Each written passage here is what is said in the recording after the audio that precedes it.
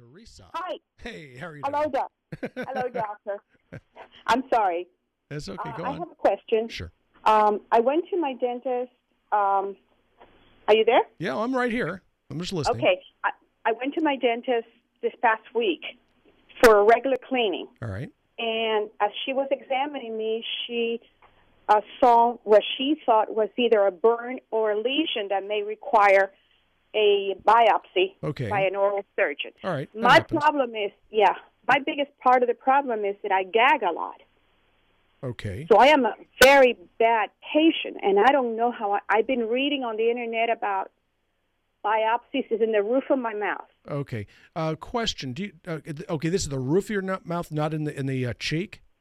No, it's not on the cheek. It's in the roof of my mouth, the upper left-hand corner.